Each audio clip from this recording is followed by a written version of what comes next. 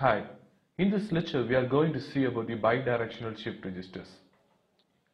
In previous my lecture we discussed about only in unidirectional shift registers. These are serial in serial out shift registers, serial in parallel out shift registers, parallel in serial out shift registers and parallel in parallel out shift registers. This type of shift registers, shift occurs only in one direction only, is left direction or right direction. But in this lecture we discuss about the bidirectional shift registers. In this bidirectional shift registers are the storage device which are capable of shifting the data either right or left depending on the mode selected.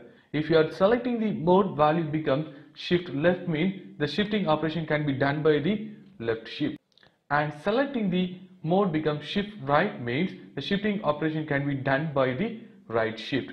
At the same time is capable of hold and load the process. Now we are going to see about the detailed description of the bidirectional shift register and its working function. This is the construction of the bidirectional shift registers. Here all the flip-flops to be connected in a single clock pulse, and one control signal can be used here. This control signal is directly connected to the G1, G2, G3 and G4, and control signal is given to the NOT gate. This NOT gate output is connected to the G5, G6, G7 and G8. These AND gate outputs are connected in OR gate. This OR gate output is connected to the DA, and this OR gate output is connected to the DB, and this OR gate output is connected to the DC, and this OR gate is connected to the DD. And first flip-flop output becomes connected to the G2. The second flip-flop output is connected to the G3 and G5. The third flip-flop output is connected to the G4 and G6, and fourth flip-flop output is connected to the G7. This is the construction of the bidirectional shift registers. And G1, one of the input becomes right serial input, and G8, one of the input is from shift left serial input. Now we are going to apply the control signal, value becomes 1. This time what's happened? This 1 is directly feed into G1 and G2, G3 and G4. That's why G1, G2, G3 and G4s are enabled. In this condition, data to be shifted from left to right. How is shifting? Now we are going to take my input becomes 1. What is happened here? This 1 is loaded from here to DA. Now we are going to apply my first clock pulse. What is happened here?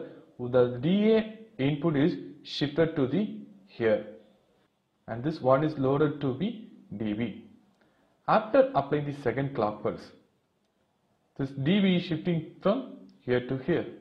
Then this 1 is loaded to DC. Then this 1 is loaded to DC. Then we are going to apply my third clock pulse.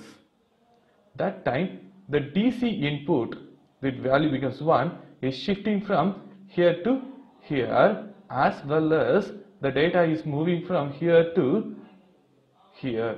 This 1 is loaded to DD. After applying the fourth clock pulse, what is happened here? This DD input goes to here. This is the shifting from left to right. Now what you observe here, we are going to select the control signal, value becomes 1, the data to be shifted from left to right. Next we are going to select the control value becomes 0. At the time the output of the NOT gate becomes 1. This 1 is directly connected to the G5, G6, G7, G8. That time G5, G6, G7, G8 are enabled.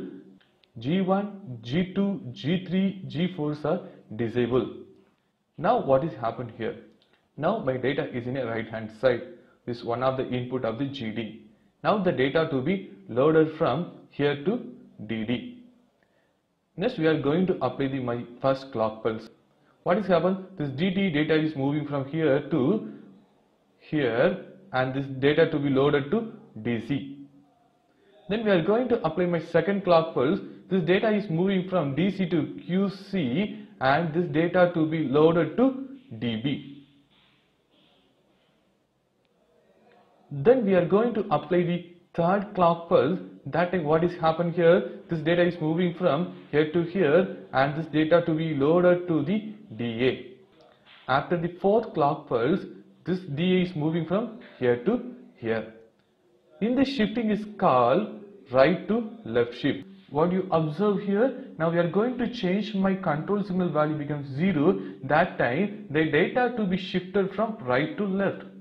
At the same time the control signal value becomes 1. That time the data to be shifted from left to right. This is the bidirectional shift register.